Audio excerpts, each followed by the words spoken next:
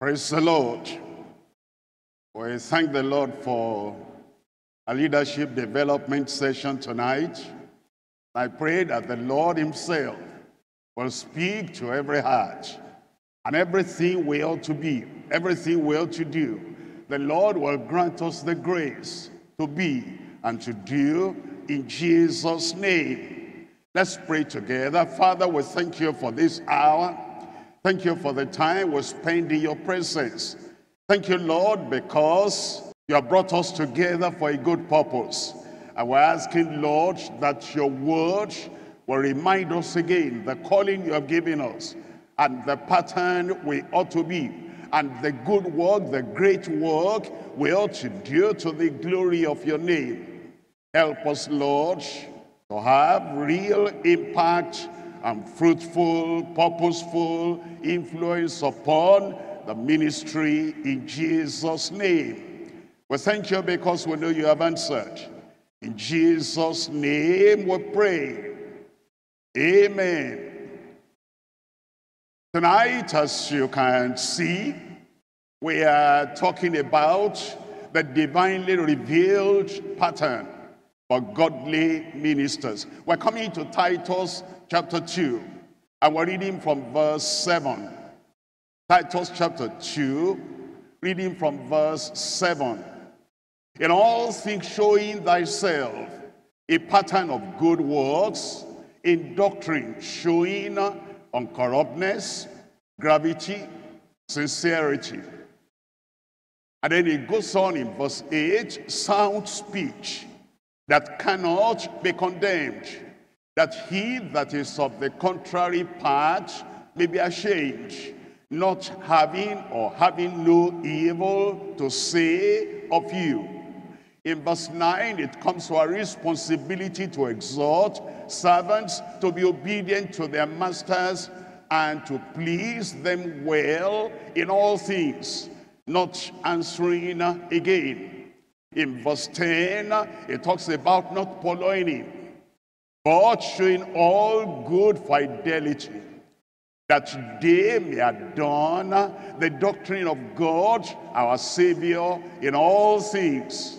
I want you to look at that verse 7 very well, as Paul the apostle, by the Spirit of God, speaking to Titus, and speaking to the minister, speaking to the pastor, and speaking to the leader of the church. You remember that Titus had been appointed by Paul the apostle to take charge and to oversee and to lift up the work and to strengthen the work, not only in one local church, but in a province, the province of Crete.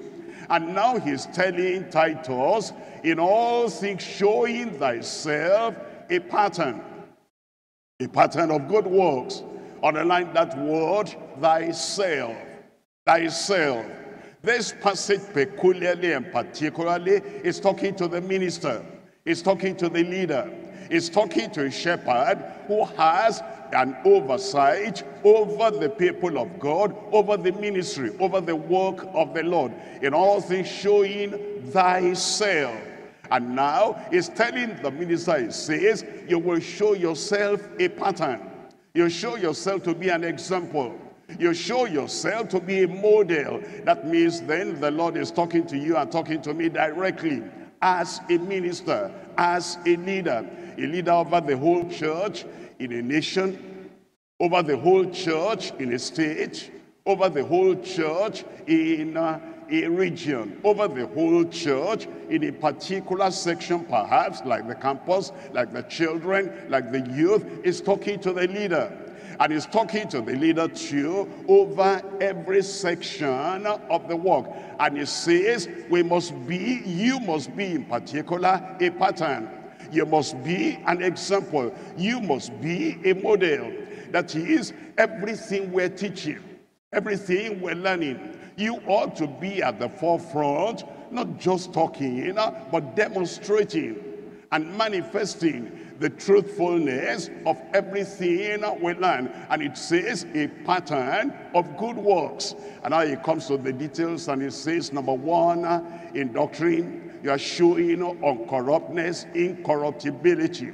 And you're showing gravity. Your words must be weighty.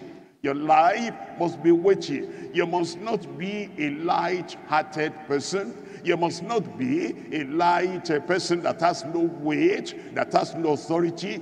There must be gravity. And then it says sincerity. That cuts off all hypocrisy.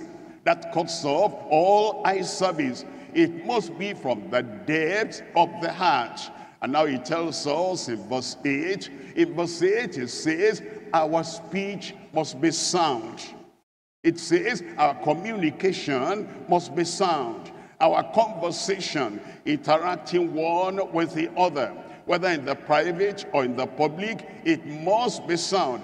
And it says the word, the conversation, the speech that cannot be condemned. That when anybody looks at this, anything you say and everything you are saying, either in the family circle or it is in the public circle, it says that word will be a pattern, will be a model. Your conversation, your lifestyle will be such an example that cannot be condemned. That he that is of the contrary part, even those who don't believe in what you believe in, will be ashamed, having no evil thing to say of you. There's another thing we're looking at before we get into the study proper, and I want you to notice in verse 7. In verse 7 it says, in all things. It says now that there's no area of life, there's no area of character, and there's no area of ministry that will be left out in your example, in your model, and in your pattern. It says in all things. Look at verse 8. In verse 8, it tells us that we must not have any evil thing to say about us. Look at verse 9. In verse 9, it says, exhorting servants to be obedient to their own masters and to please them well. Underline these words again, in all things. You see, the life of the minister is a challenging life. The life of the minister, the family life, the professional life, the pastoral life, the ministerial life, every part of the life of the minister is very important. And it says we must not allow, some parts to be well done, and then the other part is so flabby and will excuse a lot of things. It says in our lives, it says in our ministries, it says in our families, it says in the comportment of every area of our lives. It must be in all things we're doing well and we're pleasing the Lord well. It tells us in verse 10, the last three words there, in all things. The first three words in verse 7, in all things. The last three words in verse 10, in all things. It says everything. It says then, as we look at the study today and we look at the pattern the Lord is setting before us, it says this is what the leader, this is what the minister, and this is what the pastor is called to do. The word of God today, the divinely revealed pattern for godly ministers. The divinely revealed pattern for godly ministers. We're looking at Hebrews chapter 8.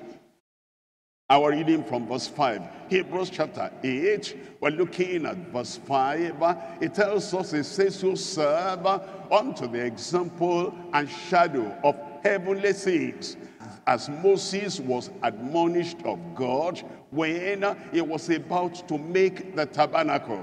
For see, says he, that thou make all things, look at that thou make all things according to the pattern, that's the word, according to the pattern showed thee in the mount.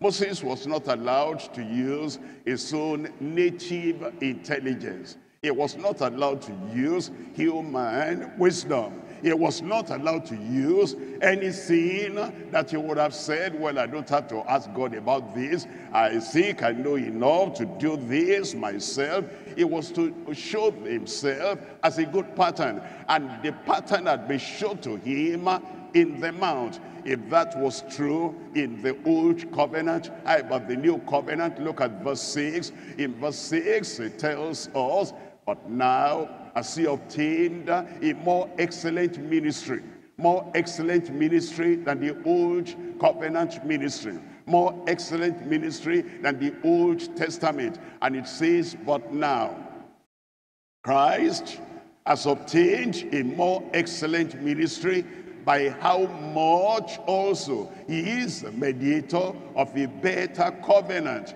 which was established upon better promises.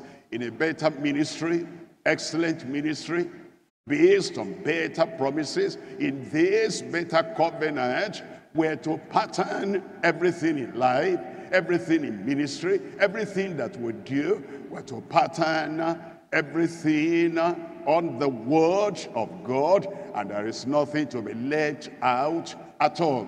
We're dividing the message today into 3 parts. Number 1, the pastoral pattern of godliness for every shepherd. Number 2, the prescribed pattern of holiness for his servants. Point number 3 now, the principal pattern of righteousness for all saints. Let's come to number 1. Number 1, the pastoral pattern of godliness for every shepherd. We're coming to Titus chapter 2, and we're reading from verse 7. Titus chapter 2, we're looking at verse 7. In all things, showing ourselves a pattern of good works. In all things, Titus. In all things, Timothy. In all things, Silas. In all things, pastor there. In all things, overseer there. In all things, showing thyself a pattern of good works. There are 3 things we're considering here. Number 1 is a question. Number 2 is the qualification. Number 3 is the qualifier. Number 1, an inescapable question. The question is, are we the pattern? We ought to be pattern in everything. The inescapable question. Number 2, the inalterable qualification. The Lord has already shown us in this epistle to Titus the qualification that a minister ought to have. And now Paul is bringing, by the Spirit of God, is bringing Titus to the very point. And he wants to know, if you're going to be selecting other people, choosing other people, are you qualified yourself? And it's an inalterable qualification. Number 3 is the impactful qualifier. Titus was to be a qualifier. It was to be choosing people and qualifying them and showing them the way of grace, and he was to lead as a pattern himself. In all things, showing thyself a pattern of good works. Number 1, the inescapable question on godliness in all things. The inescapable question on godliness in all things. And let's look at that again. In all things, showing thyself a pattern of good works. Titus, you cannot tell people to run if you're not running. You cannot tell people to preach if you are not preaching. You cannot tell other people to be steadfast if you are sluggish. You cannot tell other people to do good works if you yourself, if you are empty of good works. Titus, preacher, pastor, overseer, minister, leader, in all things showing thyself a pattern of good works. Look at the question we're looking at. We're looking at Luke chapter 6 and verse 42. Luke chapter 6, reading from verse 42. Here is the question. Either how canst thou say to thy brother, to the people who are under your leadership, brother or sister, let me pull out the mote that is in thine eye, when thou thyself beholdest not the beam that is in thine own eye? How can we correct other people, challenge other people? How can we put other people in the right direction of the qualification of leadership, of the strength of leadership, the courage of leadership, and of the commitment to leadership? If we ourselves, if we're not able to do that, you tell others to run, but you cannot run. You tell others to be up and doing, but you cannot be up and doing. You tell other people to be committed, and you cannot be committed. Christ said, thou hypocrite, cast out first the beam out of thine own eye, and then shalt thou see clearly to pull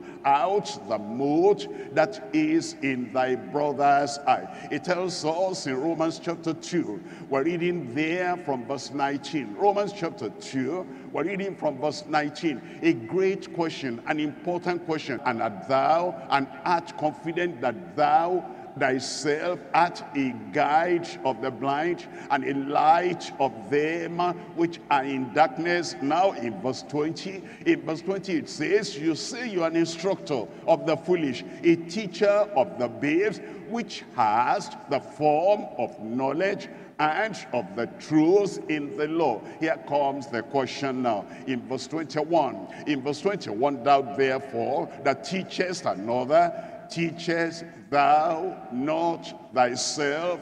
How can you challenge other people to follow a pattern when you are not laying the pattern for them? How can you challenge other people to stand straight doctrinally, incorruptible doctrinally, and grave, weighty, and yet you are not weighty? You yourself, you are very light. How can you tell other people to be sincere and to do the work in all faithfulness, transparently holy and transparently righteous, transparently sincere? And you yourself, if you are not like that, that's why the question is coming. Thou therefore, which teachest another, teachest not thou thyself? Thou that preachest a man should not steal, dost thou steal? We must lay the pattern. We must show the pattern to other people. What pattern are we showing to other people? Let's go to number 2 now. The inalterable qualification and godliness of all teachers. We're going to teach, we're going to preach, we're going to counsel, we're going to help other people to be what they ought to be.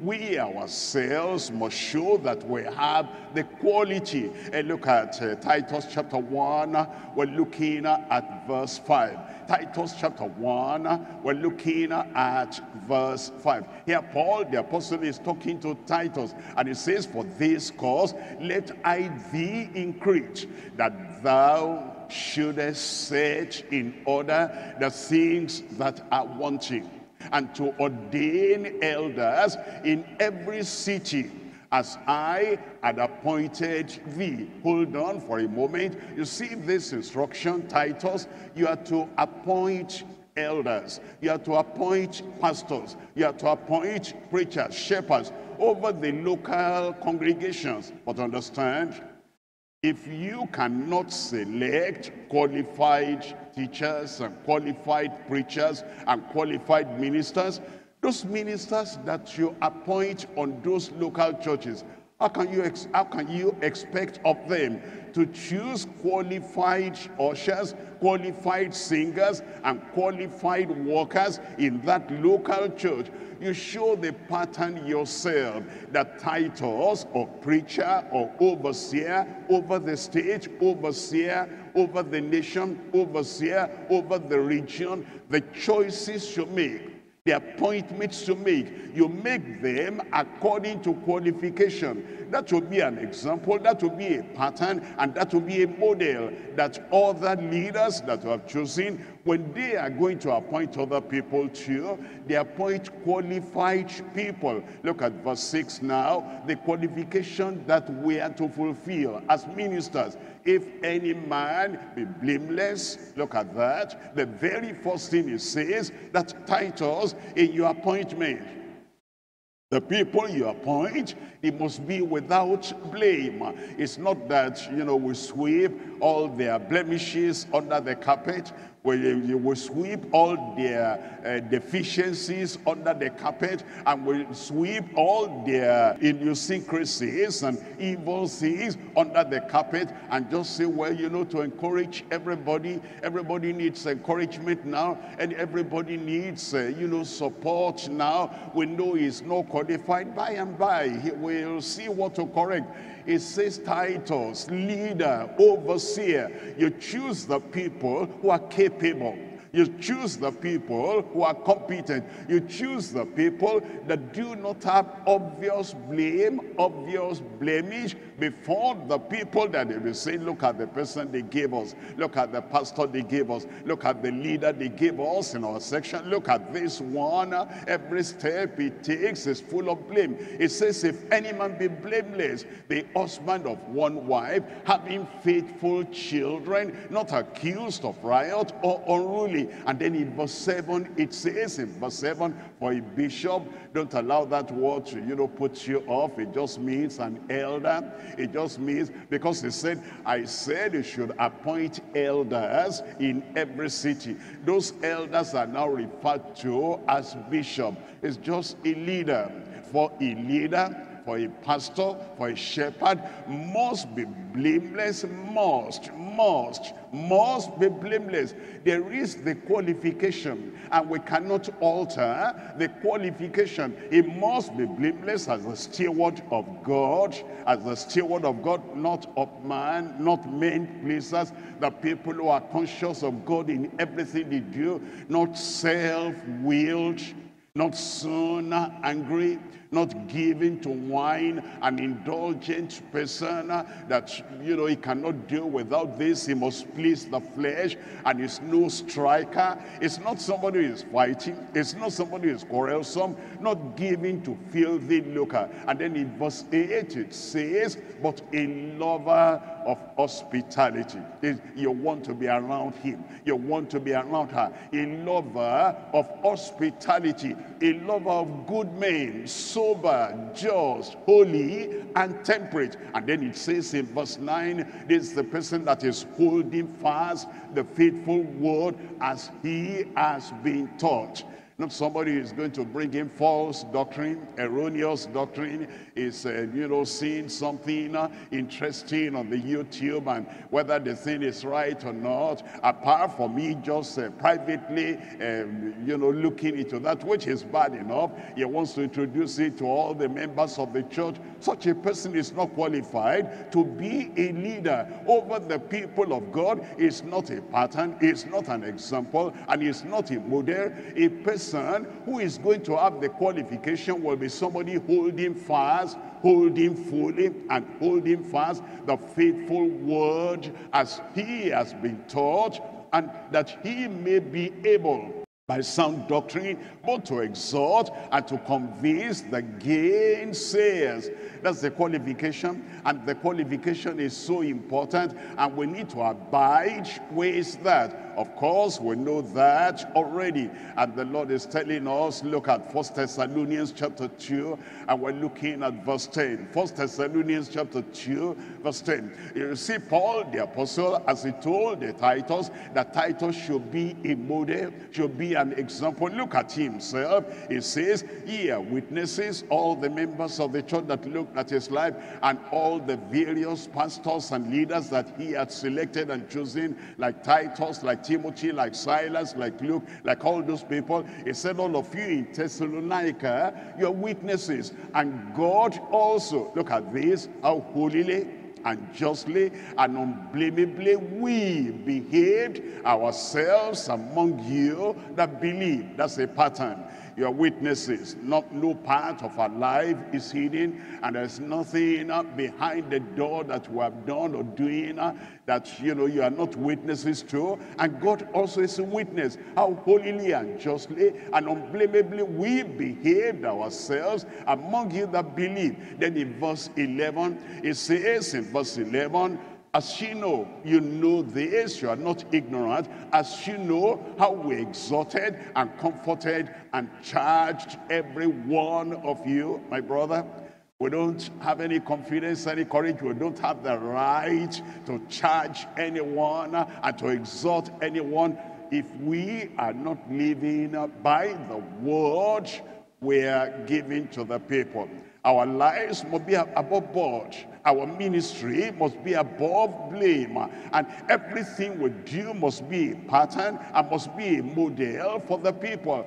That's why we're ministers. That's why we're shepherds, to go before in front of the sheep. It says, as she know how we exhorted and comforted and charged every one of you as a father doth his children. And now in verse 12, it says in verse 12 that he would walk worthy of God, that he would walk worthy of God who has called you unto his kingdom and glory. But to show very good example at all times, an example of godliness. Now the impactful qualifier in godliness for all tasks. All the tasks we have in the church, and the tasks are many. We need to look for people who are qualified, and people who are serious, and people who are faithful, and people who are committed. The people we can vouch for, the people we can stand for, that we don't have to be looking over their shoulders. They will do the right thing. They will say the right thing. They will go the right direction. They'll have the right impact and the right influence on people, and we impact them. After choosing them, after selecting them, after appointing them, we make sure that our influence on them impacts them in godliness, whatever their task may be. And let's come back to Titus chapter 2, reading from verse 7. In Titus chapter 2, verse 7, it says, in all things showing thyself a pattern of good works. Are you conscious of that as a leader every time? As a leader, as a father every time before your children? As a mother every time before your children? As a wife every time before the neighbors? As a husband every time among those who are walking around you in the home? And as a preacher, as a counselor, everything that you do as a leader, in all things showing thyself a pattern of good works.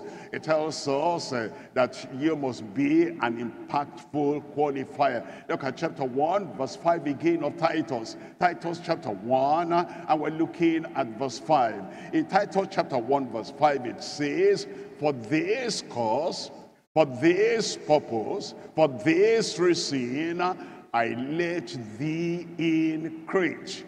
Titus, don't forget, you're not there by yourself. You're not there to just waste time and waste life. You're not there just to, be at ease. You're not on holiday. You're not on vacation. I left you there in Crete for a reason and for a purpose. Get up and do it and fulfill that purpose. What's the purpose? What's the cause? And what's the reason? That thou shouldest set in order the things that are wanting, the things that are lacking. Hold on for a moment. Leadership is a challenging task. Leadership is a task that goes beyond somebody looking for an easy life, an easy existence, and he wants to make friends of all people. The people who are lazy, the people who are idle, the people who are unintelligent, the people who are ignorant, the people who do not know the wherewithal of the work they ought to be, of the work they ought to do. He wants a leader that wants to be friendly with everybody. It's not going to set in order the things that are lacking. If I correct that area, they're not like me, and I want them to like me. I'm hungry for friendship. I'm hungry for fellowship. I'm hungry for flattery. And if I get this done, they'll not understand. I will not have friends. You're not there to look for friends. It says that thou shouldest, you must set in order the things that are wanting, the things that are lacking, and ordain That word carries authority. You put them there. Of course, you are checking up. You're not allowing a Jezebel to just put herself there. You're not allowing an Ahab to put himself there. You're not allowing polygamous Solomon to put himself there. You're not allowing anyone that is just seeking for position to put himself or herself there. You ordain, you appoint elders in every city, every city. That's it. Titus was to choose the people and qualify the people as I had appointed thee.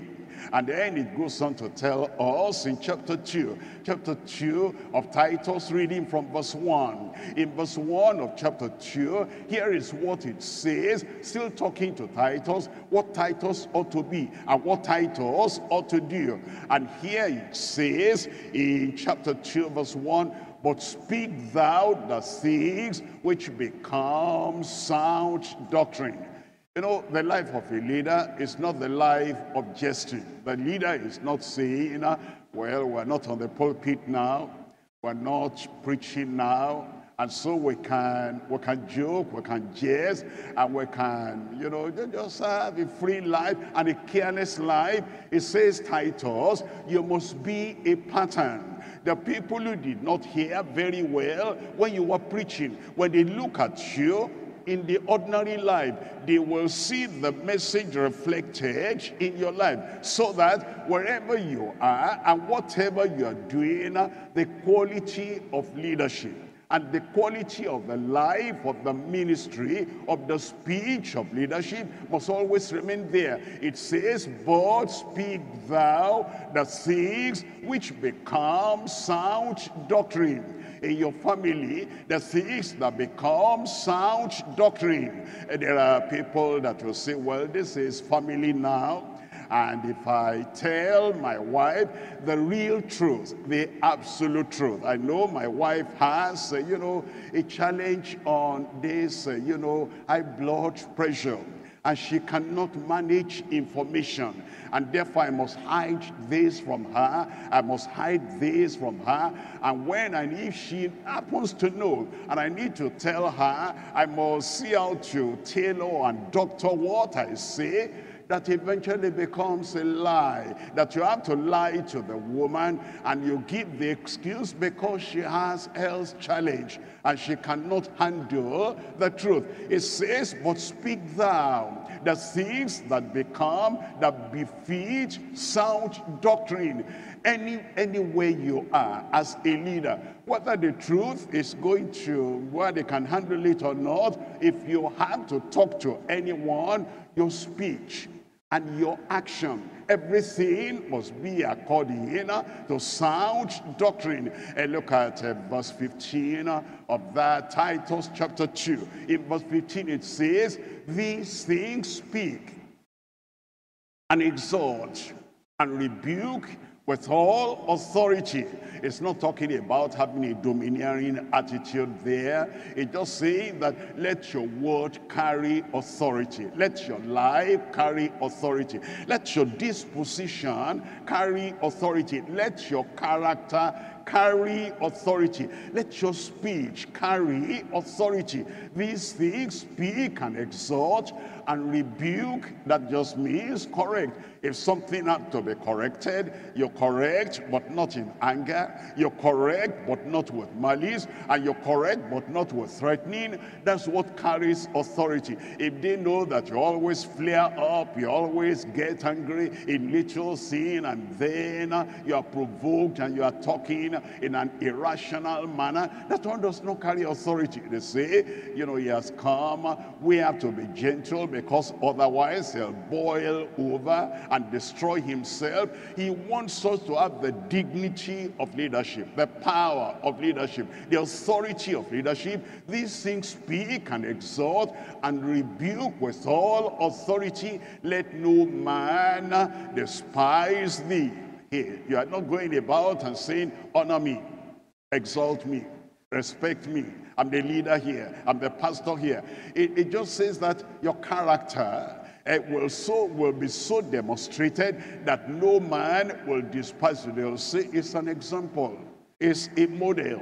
It talks of being at peace with all men. It's a model. It talks about having purity in private and in the public. He is a model. It talks about, spending money in a normal way, scriptural way, and it's not wasteful, and it's not, pilfering. It's not touching the church's money. It's an example. No man will despise him because he is an example. It's not talking about carrying a big stick and going about and I'm going to set everything in order. It's not talking about that. It's talking about your character and your conduct and your lifestyle and your knowledge as well, and your devotion as well, that will command respect, and no man will despise you. We're coming to point number 2 now. Point number 2 is the prescribed pattern of holiness for his servants. We're coming to Titus chapter 2. We're reading verses 7 and 8.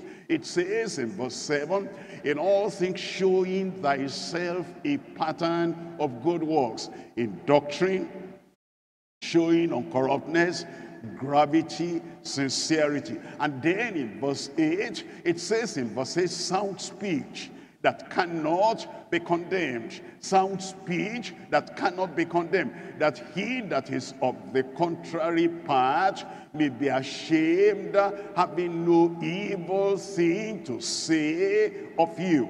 Number 1, the incorruptible doctrine of holiness from consecrated pastors. Consecrated pastors. Look at that verse 7 again. It says in verse 7, in all things, showing thyself a pattern of good works, and showing yourself a pattern of good preaching in doctrine. You're showing uncorruptness in doctrine. You show gravity in doctrine. You show sincerity. You are not corrupting the word of God. It says in 2 Corinthians chapter 2, 2 Corinthians chapter 2 verse 17. It says in verse 17 there, Paul the apostle, making himself a pattern, making himself a model. It says, for we are not as many. We are not as many which corrupt the word of God. We are not as many which corrupt the word of God.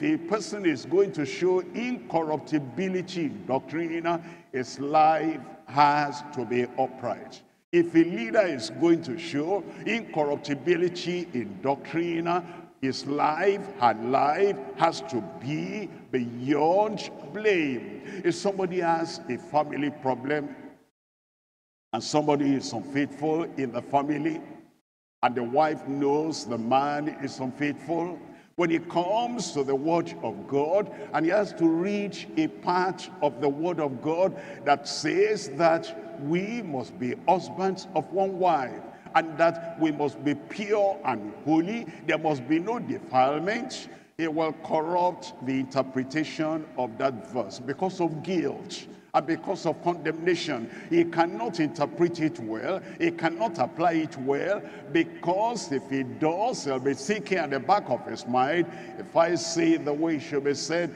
that will condemn me, and my wife is there.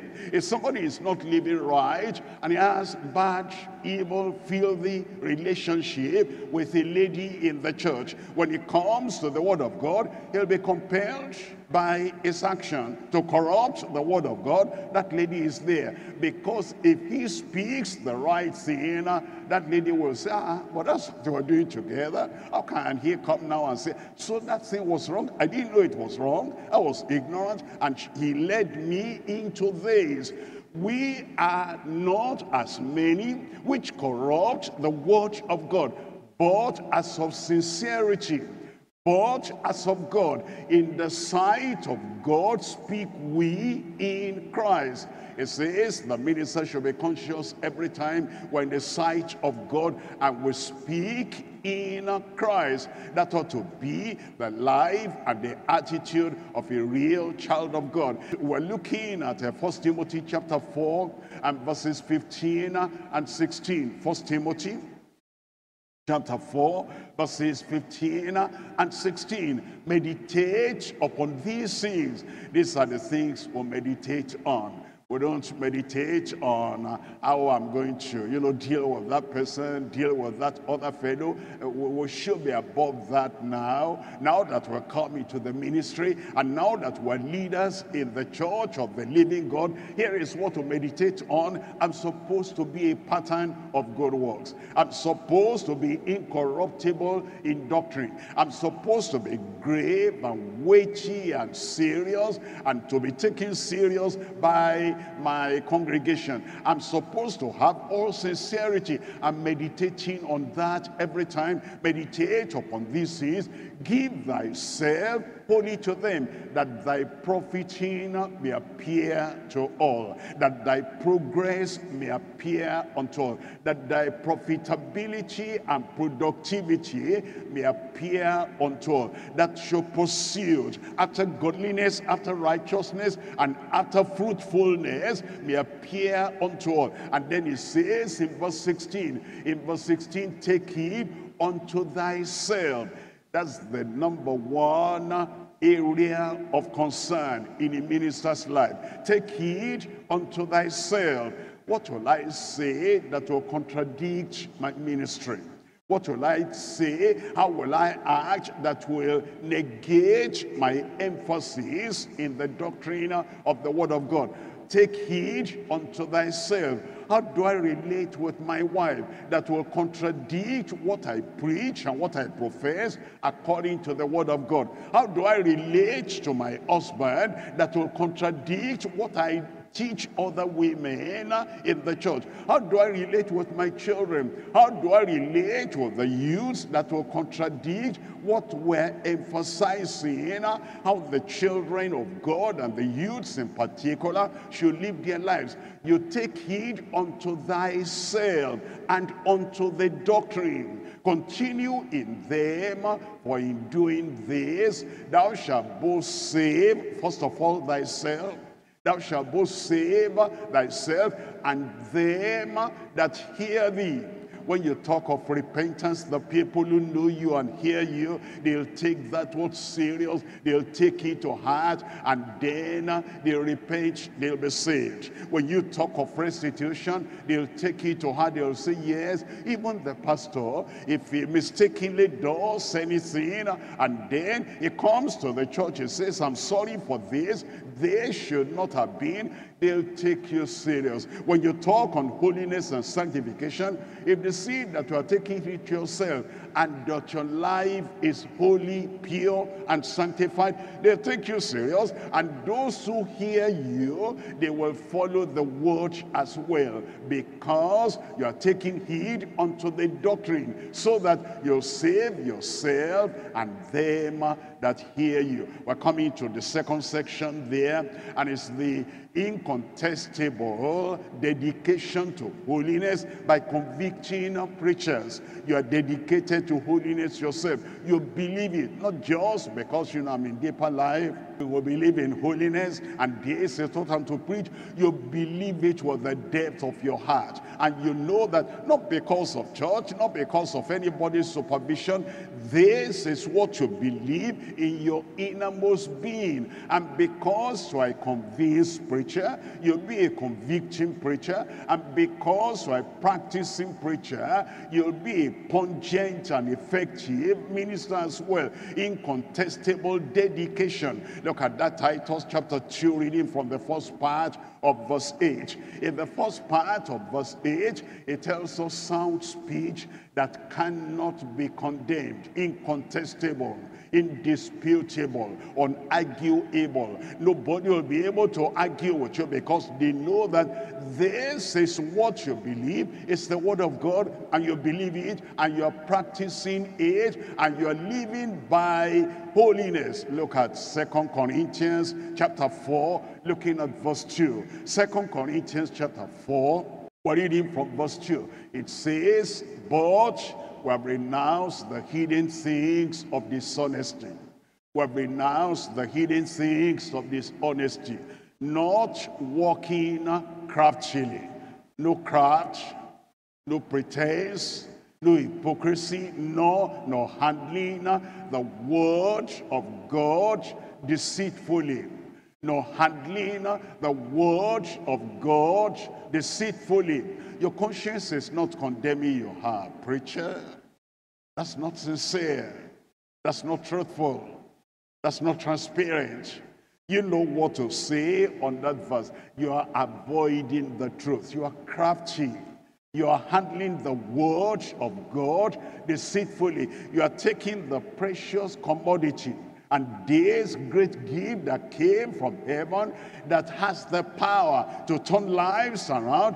You are playing with that. You are gambling with the souls of men. That accusation will not be against you from your conscience, because you are not handling the word of God deceitfully, but by manifestation of the truth, commending ourselves to every man's conscience in the sight of God. That's the way we ought to be. And if we're going to be like that, we must be committed to perfecting everything that is lacking in our own personal lives, and perfecting whatever is lacking in the lives of the people that look up to us, whom we are leading. It tells us in 1 Thessalonians chapter 3, 1 Thessalonians chapter 3, and we're reading from verse 10. In verse 10, it says concerning Paul the apostle, it says, night and day praying exceedingly that we might see your face. Praying night and day, and exceedingly praying, earnestly praying, fervently praying, that we might see your face.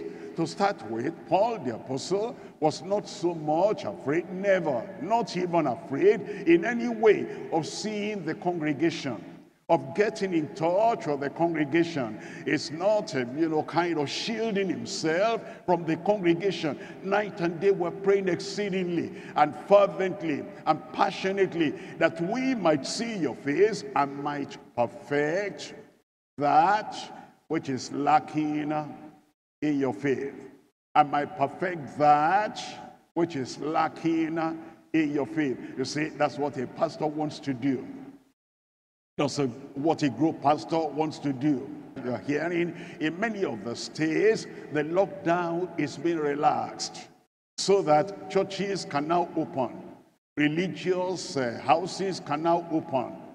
And the thing is being relaxed so that even the students, they'll find a way step by step of coming back to school. What if, as we are now allowed to come back, although we observe all that we need to observe, the sanitization of our hands, cleansing our hands, and the temperature, looking at the temperature, and then, the face mask, putting that on, and observing everything to make sure that the lives of our members are secured and saved, and we keep healthy. What if, a pastor in the local district will say, we're not interested now. Why are they relaxing the conditions? And they're not passionate in wanting to see their members. And then in the group, what if the group pastor will say, well, at this time now, in fact, I'm enjoying this vacation, I'm enjoying this holiday, I'm enjoying this time of,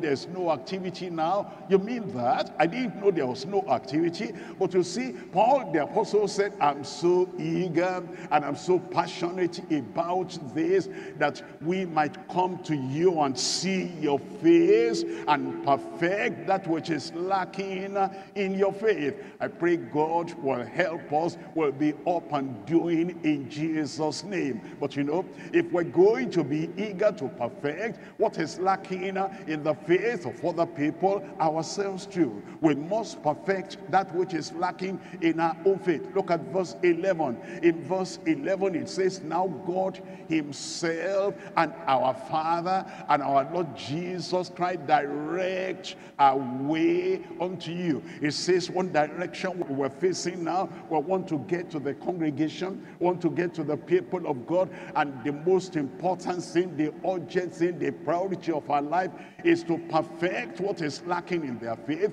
And we're praying God will direct us. Christ will direct us, will direct direct our way unto you. In verse 12, it says in verse 12, and the Lord make you increase as we band together, as we bond together in fellowship, and then we resume our work the way it ought to be done. The Lord make you to increase and abound in love one toward another. Hold on. When we show that love as ministers, when we are patterns of that love, we're models of that love, and we are examples of that love to every part of the congregation, and every part of the congregation also responding to that love, and they can see that between the leader and the members. Between them two is what the children see of daddy and mommy, that they too will practice. They'll not practice hatred. When they see love between daddy and mommy, the same thing from the shepherd to the congregation, to the flock. When they see that love, and we're passionate about helping the congregation, lifting up the congregation, encouraging the congregation, giving sound doctrine to the congregation, showing practical heavenward love to the congregation, they too will increase and abound in love one toward another and toward all men, even as we do toward you. Look at verse 13. In verse 13 it says, to the end of the purpose he may establish your hearts unblameable in holiness before God. The ministers to show that pattern first, unblameable in holiness before God, and then the congregation, every member of the congregation will be able to see if our pastor has the grace, if our mother in the Lord has the grace, and if all our leaders, if they have the grace to have this unblameable holiness in the sight of God. The same grace available to them is also available for us. To the end, he may establish your hearts unblameable in holiness before God, even our Father, at the coming of our Lord Jesus Christ with all his saints. And let's look at number 3 now. That's the inconsequential denial of holiness by contradictory praise. It tells us in Titus chapter 2. Titus chapter 2, the second part, it says, if we are models, if we are examples, and if we are doing what we ought to do, and we are who we ought to be, sound speech that cannot be condemned, it says that he that is of the contrary part may be ashamed, having no evil thing to say of you. And what he's saying is, if you are, let's say you're still a professional, and you're working in a particular company, in a particular government office, and you occupy a very good position, and the government decides they're going to audit your account, and they audit everything, and they say you have clearance 100%. As we read in the papers of even Nigerians, we don't know whether they're even born again or not, that this individual far away in America, they checked all the books and they saw that in his professional work, as they checked up everything, even though many people say negative things about Nigerians, they said this one is perfect, this one is 100%. If we can have that in the world, how about in the church of the living God, that all the people that will contradict you, they really will not have anything cogent, anything serious to say against you. They have no evil thing to say of you. That's the way we ought to live our lives. Whatever happened in the past, 30 years ago, 40 years ago, that one is gone. We're talking about the grace of God in your life at this present time now, after you have been forgiven, after you have been cleansed, and now you stand on a new ground to follow the Lord and to be a model, to be a pattern in the sight of God for the children of God. The denial of holiness by contradictory priests will be inconsequential. It will not matter at all, because you are living the life that you ought to live in. 1 Peter chapter 2 verse 12.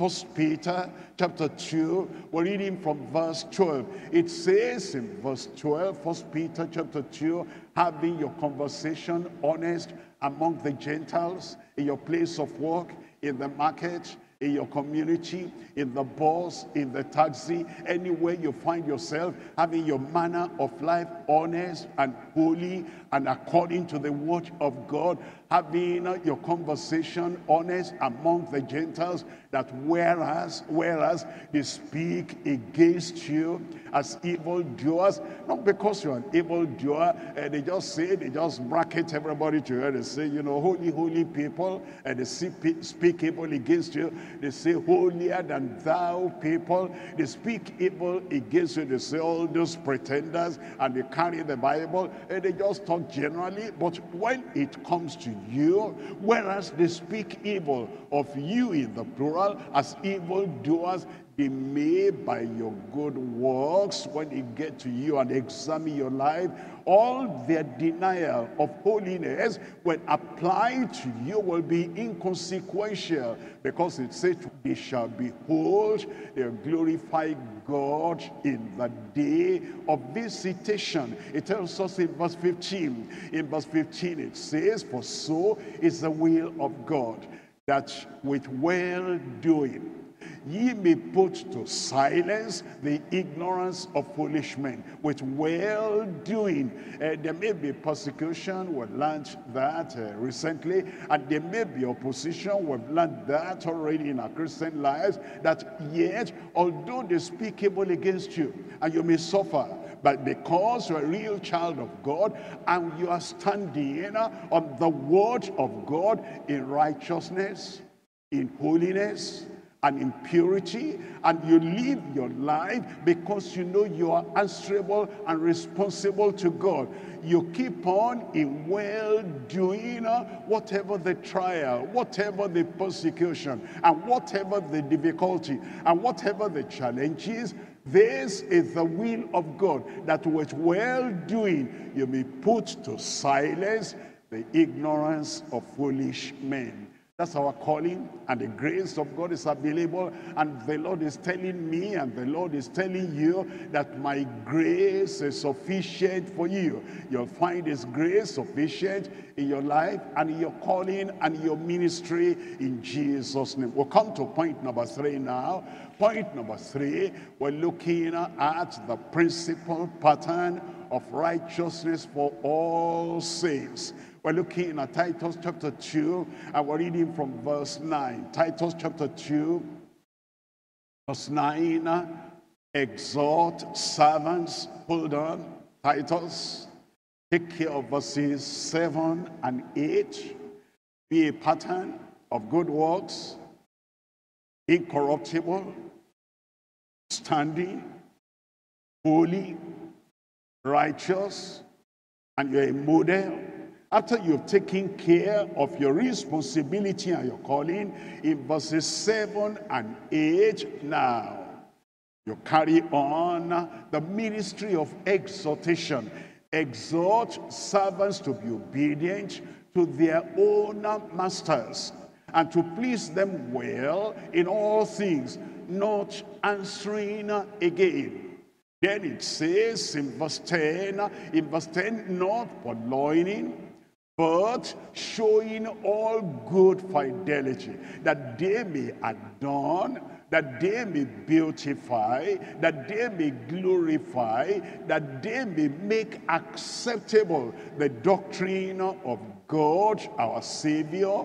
Notice these last 3 words again, in all things.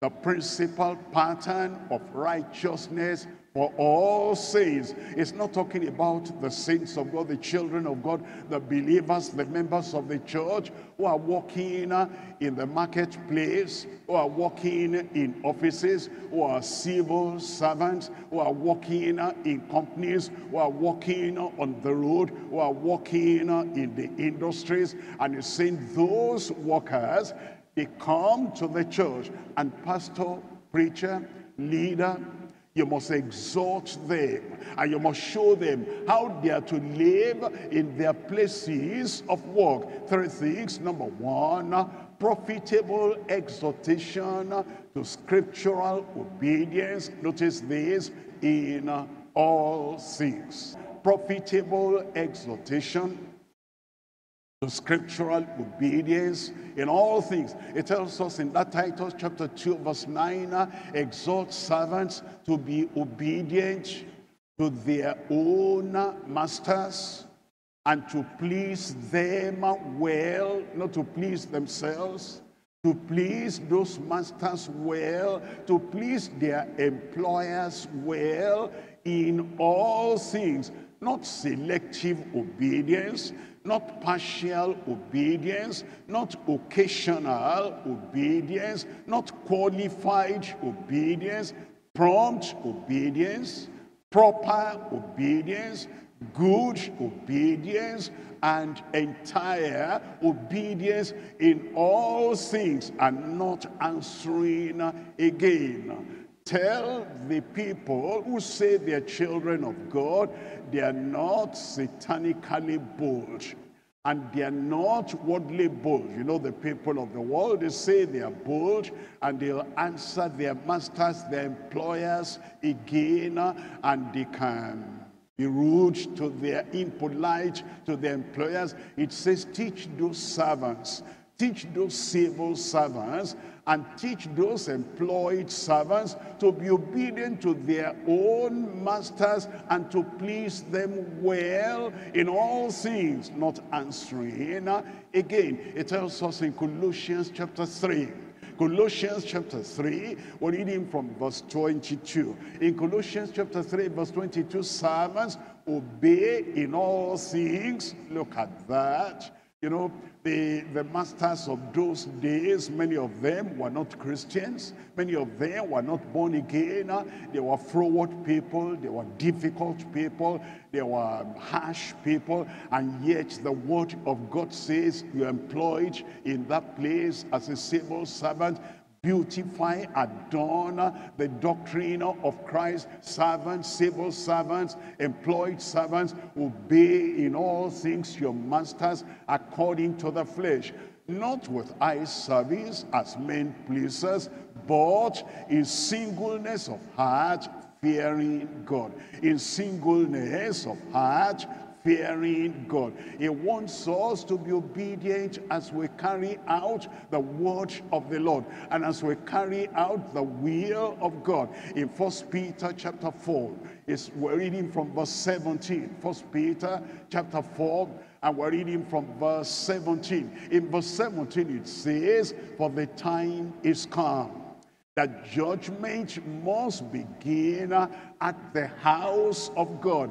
And if it first begin at us Christians, at us believers, to judge and to evaluate our attitude in the house of God, our action in the place of work, and all our behavior, our character in the home, and everywhere we find ourselves, it says judgment will come, and the Lord is going to look at how we have conducted and comported ourselves, how we have conducted our own lives. You see, if we look at the member of the church, a member of the church, if he's a man, he might be a husband.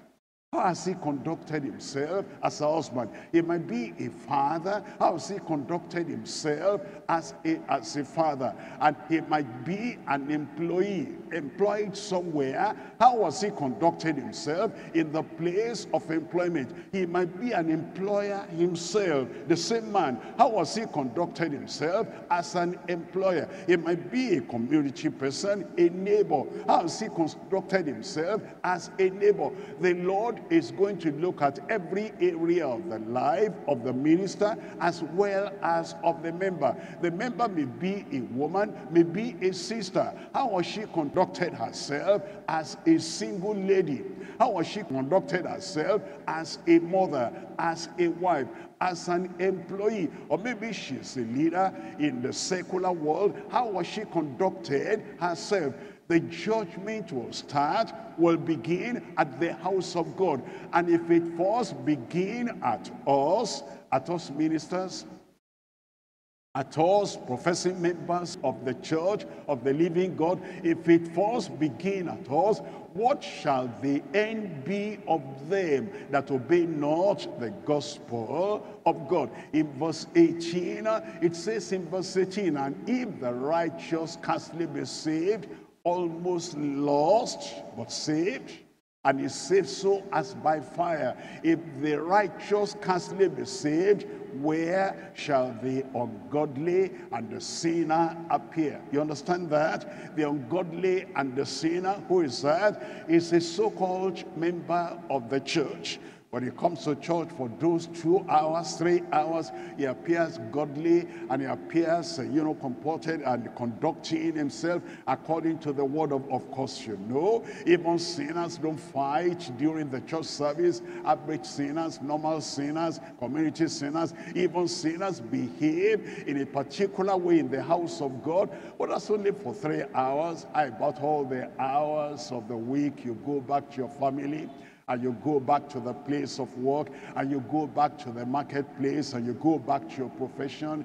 If you are ungodly and a sinner, it says, where shall the ungodly and the sinner appear? He wants us to so conduct our lives. That's the exhortation. And he said, Titus, don't miss out this. Don't just speak about heaven. Tell them how we ought to behave here on earth in our places of work, and give profitable exhortation to scriptural obedience in all things. Before we leave that part, scriptural obedience.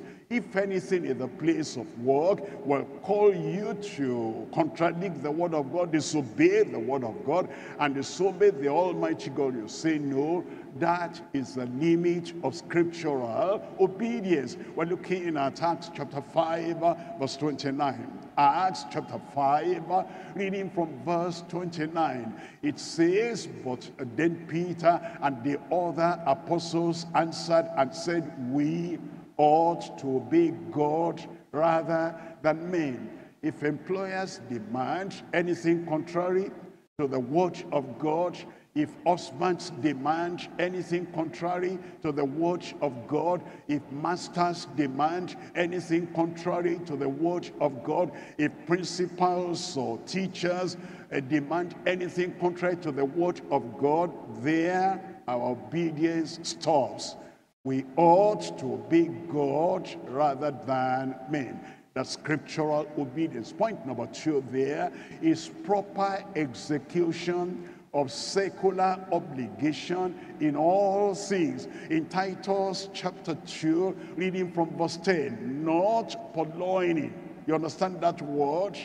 That word means, if you look at the dictionary, not pilfering. It means not stealing. Not purloining, not stealing. You see, the people of those days, and even people in our day, they'll say, look at the pittance they're giving me for salary. Look at the allowance they are paying me for salary. Look at, all I'm on my, net or something. This is what I'm going home with. This cannot do anything. And because of that, they purloin. Because of that, they steal. Because of that, they pilfer. Because of that, they might take, pens and ball pens, out of the office, take back home. They might take papers, take back home. They might take calendars, take back home. They might take even money and take back home. It says we, as workers in a secular employment anywhere, not purloining. Well, even in the home, I've been asking my husband to give me this, and she will not, no money. And then when the husband is not around, we'll search everywhere, drawer, pocket, everywhere, and take, some chunk of money. I cannot be just living like this. I need all this money. What belongs to him belongs to me. Not purloining, not pilfering, not stealing. The same thing with the husband. This woman has money, and I don't know what she's doing with the money. Actually, everything should be in my care. Not purloining. We must not allow anything, money, covetousness, insincerity, duplicity to hinder or to soil our Christian pure garment. Not stealing, not pilfering, not polluting, but showing all good fidelity, that they may adorn the doctrine of God, our Savior, in all things. It tells us then in Ephesians chapter 4, verse 28. Ephesians chapter 4, we're looking at verse 28. Let him that stole steal no more. We're now born again. We're now children of God. Let him that stole steal no more, but let him labor honestly. Let him labor earnestly. Let him labor profitably, working with his hands the thing which is good, that he may have to give to him that needeth. Instead of living on charity, give me something there, give me something there. And the people are always giving like that to an able-bodied man. And the people who are giving, I'm surprised, a man giving something to the wife of another man. I know you need this, why don't you give it to the husband? But they're giving it to the woman. It says all that should not be in the life of a child of God. It should not be in the life of anyone that calls himself, herself, a leader in the church of the living God. Let him that stole steal no more, but rather let him labor honestly, labor profitably, and labor acceptably, working with his hands the thing that is good, that he may have to give to them that needeth. He doesn't expect us to steal, and we will not steal. And there are people that say, yes, we will not steal. But the scripture has a lot to say about stealing. And what we know generally is, I shouldn't steal money. That's true. I shouldn't steal property belonging to another person. That's true. Look at this. We're looking at 2 Samuel chapter 15, and we're reading from verse 6. 2 Samuel chapter 15, and we're reading from verse 6. Here the word is saying, and on this manner did Absalom to all Israel that came to the king for judgment. So as Absalom stole, look at that, Absalom stole the hearts of the men of Israel. He stole their hearts away from the king. They should have been loyal to the king, to King David. They should have been obedient to King David. But by all the methods he could use, Absalom stole their hearts, the hearts of the men of Israel, from David the king to himself. That's more serious than stealing money. Now you see, there are people that see good workers in another person's company. They see good employees in another person's company. Maybe they went to do some business there, and they see how dutiful, how loyal, how competent those workers are. And then they have link interaction with them, and they steal their commitment, their heart, their concentration away from that company, and they steal that to themselves. They might promise them better salary, they might promise them better conditions of service. Stealing is stealing, and that is even worse than stealing money. And there are people that steal the hearts of members of the church away from the minister, away from the leader. So the leader is just laboring. The leader is just working and sweating, and then this other person will stay there and is stealing the hearts of the people, the confidence of the people, the trust of the people, away from the shepherd and the minister, stealing their hearts unto himself. That's wrong, and God will judge that. It tells us in Jeremiah chapter 23, and we're reading from verse 30. It tells us in Jeremiah, it's talking about this area of stealing the word of God and stealing the confidence of the people and the total dependence of the people on the word of God. And instead of allowing this word to penetrate the hearts of the people, they're not doing that. We're looking at Jeremiah. Please open your Bible, Jeremiah chapter 23, and we're reading from verse 30. Jeremiah chapter 23, we're reading from verse 30. Here is what God himself told Jeremiah, that God was against, and God still is the same God. He says, I am God, I change not. He says, therefore, behold, I am against the prophets, that says the Lord, that steal my words, everyone from his neighbor. They have a dream to tell. They have an idea to give. They have an opinion to share. And in sharing those opinions, those ideas, and those dreams, they steal the confidence of the people away from the word of God. They turn the eyes of the people away from the word of God. Anything that anybody does, a preacher, an employee, a servant, a master, an overseer, a leader, anything that anyone does that will steal the word of God away from the hearts of the people is against the Lord, and God is against it. So it's not just that I don't steal because I don't steal money. Are you stealing the hearts of people away from their husbands, away from their wives? Are you stealing the hearts of people away from their leaders? Are you stealing the hearts of people away from the shepherds, the ministers that God has placed over them? God says, therefore, behold, I am against the prophets, says the Lord, that steal my words, everyone from his neighbor. In Romans chapter 2 verse 21, here the Lord is asking us a question and is showing us that we need to examine our lives, examine our attitude, examine our action. Thou therefore which teachest another, teachest thou not thyself? Thou that preachest that a man should not steal money? Are you stealing the hearts of people away from God and away from the leadership, and you are turning their minds over to yourself? You that preach that a man should not steal money, are you stealing the hearts of daughters away from their parents? That they should not say, dost thou steal?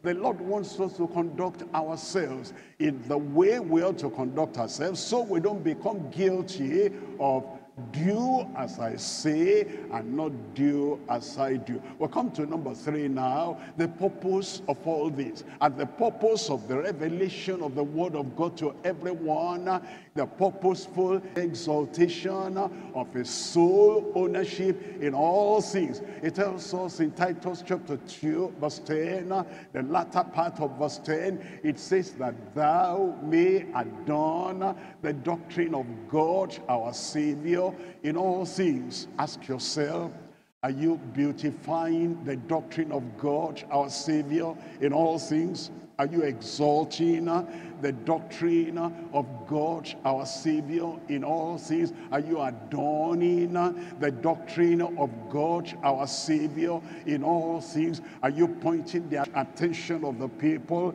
to the word of God in all things? Are you making the people to appreciate and to honor and to love and to be devoted to the word of God, the doctrine of God our Savior in all things? That's the purpose of our lives. That's the purpose of the ministry. That's the purpose of our calling. That's the purpose of our consecration. That's the purpose of our service. That's the purpose of everything, that will purposefully exalt God as the owner of our lives, as the owner of the word, as the owner of the ministry, as the owner of the members, as the owner of the whole ministry and the whole church. And therefore we want to purposefully every time exalt the Lord, the sole owner, the only owner, in everything, in all things. I pray that your life, my life, our lives will bring glory to God in everything and at all times. It tells us in 1 Corinthians chapter 6, verses 19 and 20. 1 Corinthians chapter 6, verses 19 and 20. What? Know ye not that your body is the temple of the Holy Ghost, with all the faculties in your body? Don't you know that your body, with all the faculties, with all the senses, with all the skills, with all the abilities, don't you know that you belong to the Holy Ghost, which is in you, which ye have of God, and ye are not your own? In verse 20, here is the conclusion. For ye are bought with a price. Ye are bought, purchased with a price. Therefore glorify God. Therefore exalt God. Therefore honor God. Therefore please God. Therefore glorify God in your body and with all your senses and with all your skills and with all your faculties and with all your abilities. Therefore glorify God in your body and in your spirit, which are God's. They belong to God. It tells us in 1 Peter chapter 4 verse 11. 1 Peter chapter 4, and we're looking at verse 11. It's telling us that the end of all things is now at hand, and we need to glorify God. This is our calling. We need to honor God. This is our calling, and we need to beautify the doctrine of Christ. This is our calling. We need to adorn the gospel and the doctrine of God, our Savior, in all things. They should be our commitment, and they should be our devotion, and they should be a priority every moment, every minute, all the days of our lives. Anytime we have opportunity to minister to other people, we're not just thinking about ourselves or thinking about them, we're thinking about God. We need to glorify God, honor God, exalt God, adorn the doctrine of God, and we need to adorn the will of God in all things. It tells us in 1 Peter chapter 4, reading from verse 11, if any man speak, if any man minister, if any man counsel, if any man preach, if any man speak, let him speak as the oracles of God. If any man minister, let him do it as of the ability God giveth. As of the ability God giveth. Everything the Lord has given us, we need to relate to the people, and we need to serve the people with everything.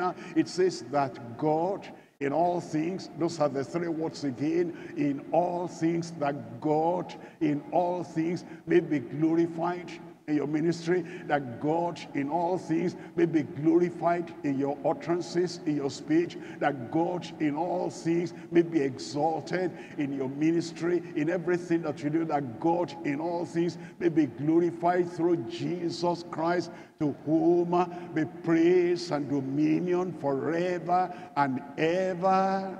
Amen. The Lord has taught us today. We're looking at Titus as we round up. In Titus chapter 2 is revealed his mind to us from verse 7, and he has told us that this is what he expects of us leaders, of us ministers, of us preachers, of us pastors, what he expects of us overseers in any area of the work. He says, in all things, brother, sister, in all things showing thyself a pattern of good works, in doctrine showing uncorruptness, in doctrine showing gravity, in doctrine showing sincerity and faithfulness. And then in verse 8 it says, sound speech that cannot be condemned, that he that is of the contrary part may be ashamed, having no evil thing to say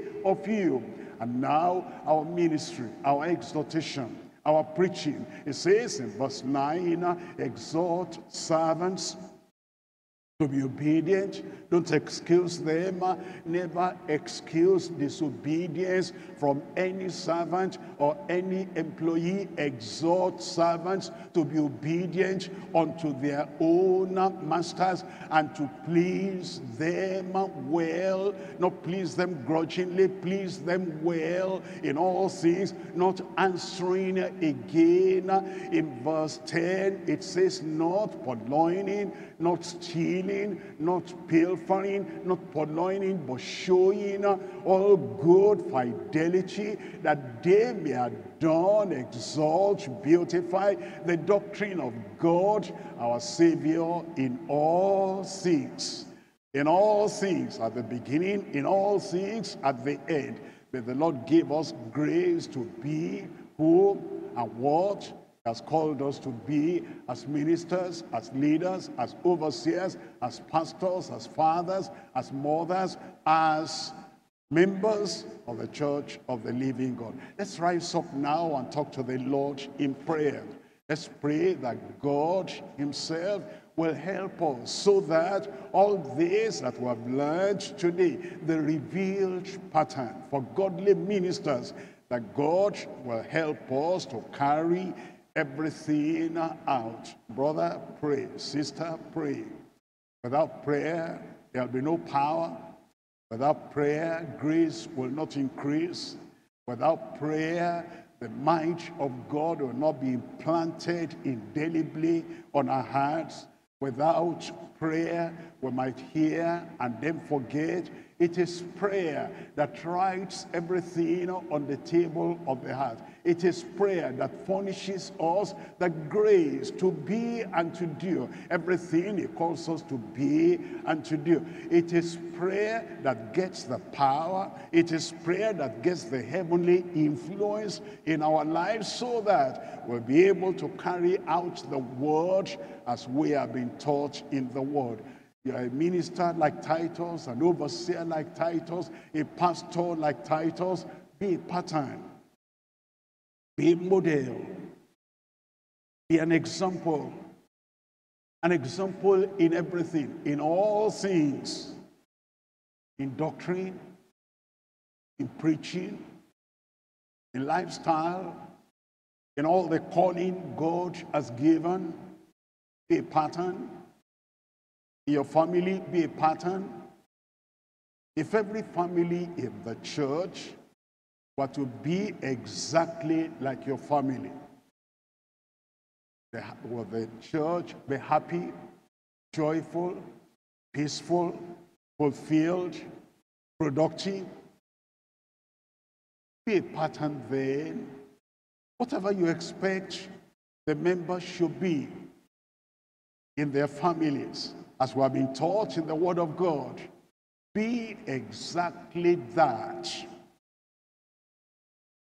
A pattern as a preacher,